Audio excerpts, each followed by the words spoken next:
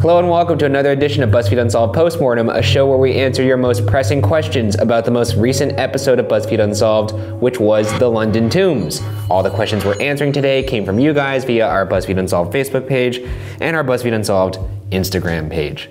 Also, if you haven't checked out the BuzzFeed Unsolved animated special, that went up this past weekend. Hello, and welcome to the BuzzFeed Unsolved animated holiday special. Very proud of that and all the work that our team did. And by the way, some of you have been asking, and I think it's appropriate that we shout out all the animation team that worked on it. So we have animators Brent Sievers, Luz Batista, Erica Wester, animation support Kyra Kopetsky, Jackie Lee, and of course, animation supervisor Z Myers. Who has made a cameo in BuzzFeed Unsolved before. Let's show it. Yeah, I'll give you that. That's her head right there. I'll give you that. That's Z right there, frantically thinking about how she's gonna animate the boys, and she obviously figured it out. We barely did anything. Yeah, we just yucked it up. We just spoke into a little microphone, you know what I'm saying? Yeah, we do it. On to questions. You going first or am I? Yeah, sure, we'll start on out over in my favorite place to be. Grahamtown! This is from Flavia Bertoletti. Hi guys, how easily it is to turn the motion lights on? Could a bug flying by do it? Hashtag Shaniac. It's actually very difficult. It's difficult. We cut this part out of the episode, but we did things like throw rocks at the motion detector to try and turn it on. No dice. It only really turned on when a human form walked by it and got in pretty close proximity to it too. Yeah, like 5 feet. I would be interested to know if like a bug crawled over it, if it would turn on. I don't think so. We've never tested that. Well, we threw a rock over it. I'll get some bugs, man. What, you gonna speak to the bugs? I'm not gonna speak to them. I'll get some bugs on Amazon. I know you can buy like 10,000 ladybugs on there. Yeah. We'll put that in a room with them. Yeah. See what happens. This is from Caleb Lipiat. Postmortem. Ryan, literally all of the ghost sounds you hear, the whale, the footsteps, etc., are just the trains going by in the underground. The experience is next to an underground station. You're hearing trains going over tracks, the ventilation, and the wind tunnel flow. You need to calm down, man. Hashtag Shaniac. Yeah, I think that some of them could have been the trains, but I don't think all of them were the trains, and the main EVP that we caught, the one I believe to be Emily, was caught when the trains weren't running. Oh God, I heard something. It sounds like a female voice. That's cool. It's cool. I'm excited for you. Yeah, okay, good. Yeah. I keep trying to not sound patronizing in these things, and it never works. Yeah, I know. I mean, I still don't believe. People are getting mad at me. They're like, eventually you gotta admit. No, I don't have to. I'm just trying to. You're just gonna explain. I'm just gonna try to be less of an asshole about it. Next question. Emma Baker. I think the most important question is Ryan becoming a Shaniac? He seems to be getting progressively less scared of ghosts and even suggested to talk to them one-on-one. And Ryan, the hot dogga is still a better love story than Twilight. Winky face. Hashtag Shaniacs. Hashtag RIP Bugaras. You don't have to attack the Bugaras like that. And also, that is not high praise for the hot dogga. Yeah, Twilight sucks. The hot dogga sucks too. It sucks less. No, they both suck. I don't know. They're definitely adjacent territories for sure. They're touching. The borders are touching for sure. You are getting more cavalier with these specters. Yeah, that doesn't mean I'm a Shaniac though, because if I was a Shaniac, I would have to then not believe in any of the things that I'm talking to. The reason why I think Shane could maybe be so brave is because he doesn't believe in these things, therefore he's just talking to dust. So why wouldn't you get a little curt? Yeah, I think it's funny when people call me brave because I am a timid man.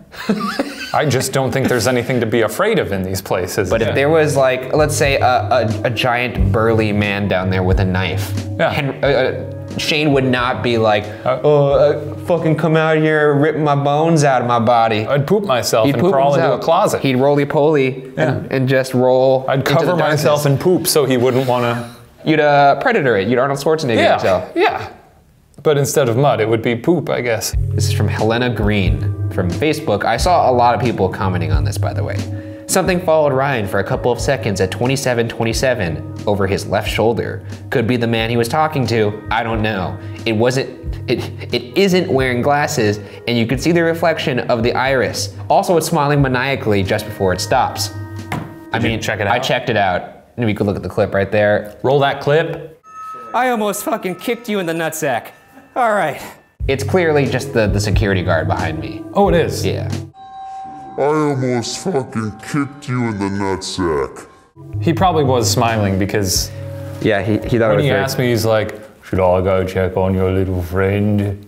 I was like, yeah. And he was like, Okay. Graham time.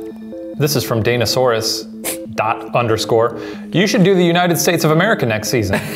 The reason for that is because so much crap happens there that you should think that it was built on an ancient burial ground / battlefield. Oh wait, it was.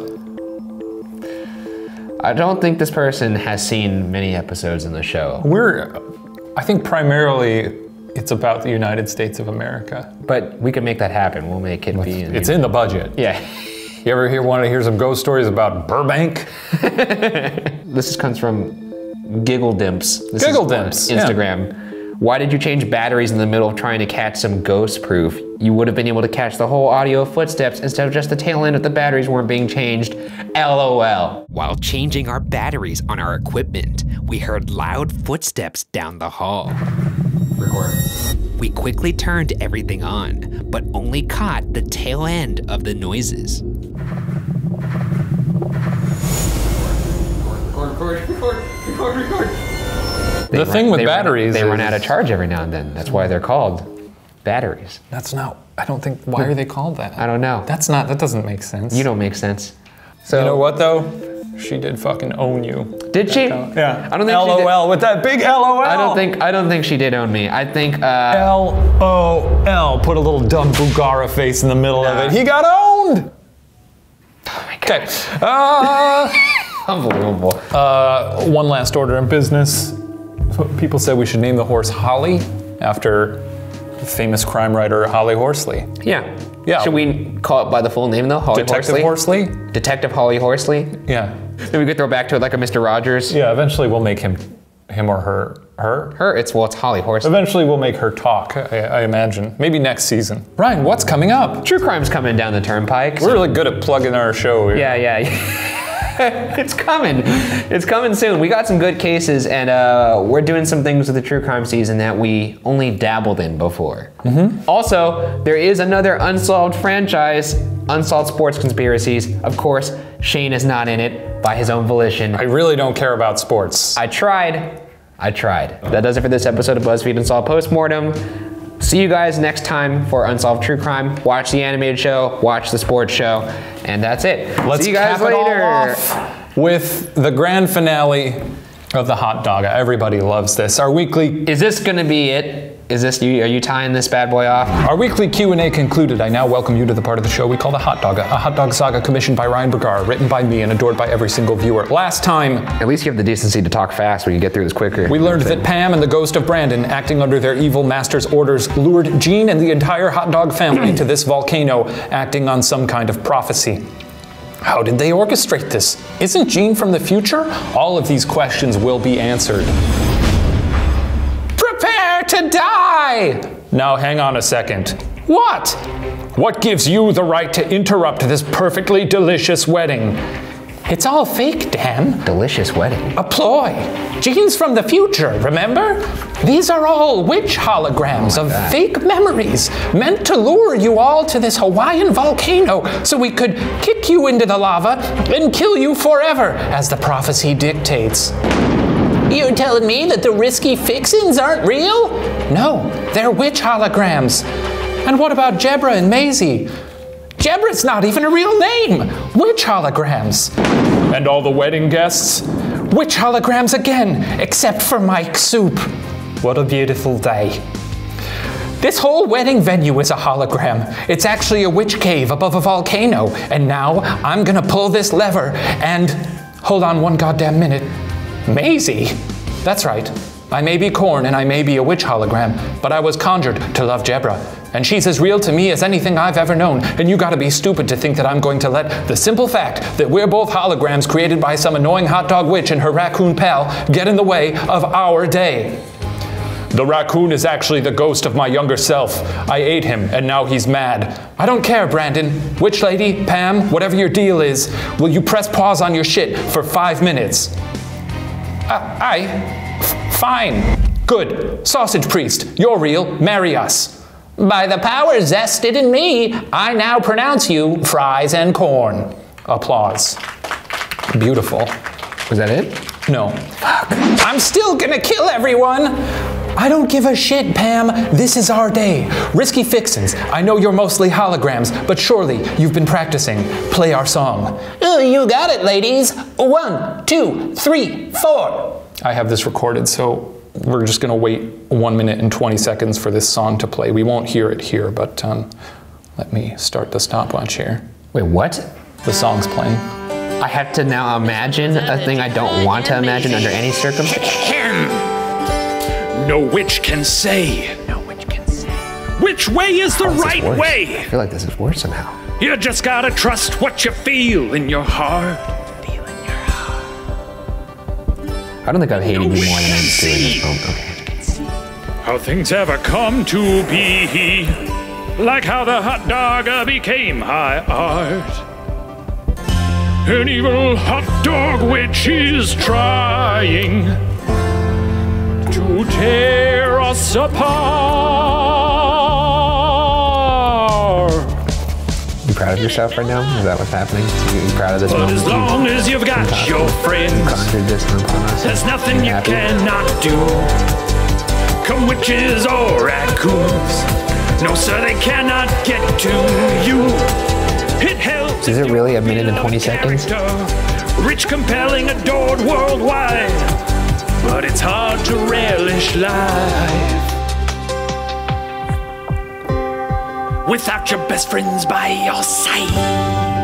Oh, thank you very much.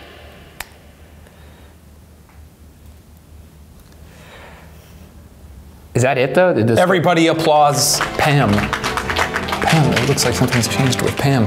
This performance has made my heart grow 3 sizes. Oh, really? It's a Christmas miracle. Yes, but no matter the size, it's still a witch heart, dingbats. Baby Brandon, pull the lever. He pulls the lever. Everybody falls, and now I'm going to scream for all the characters, which we can all overlay together. Yeah.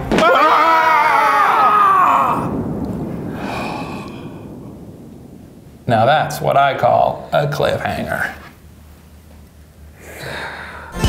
An evil hot dog witch is trying to tear us apart. Hey Ryan, I like your shirt. Thanks, I like yours too. Thanks, buy it here.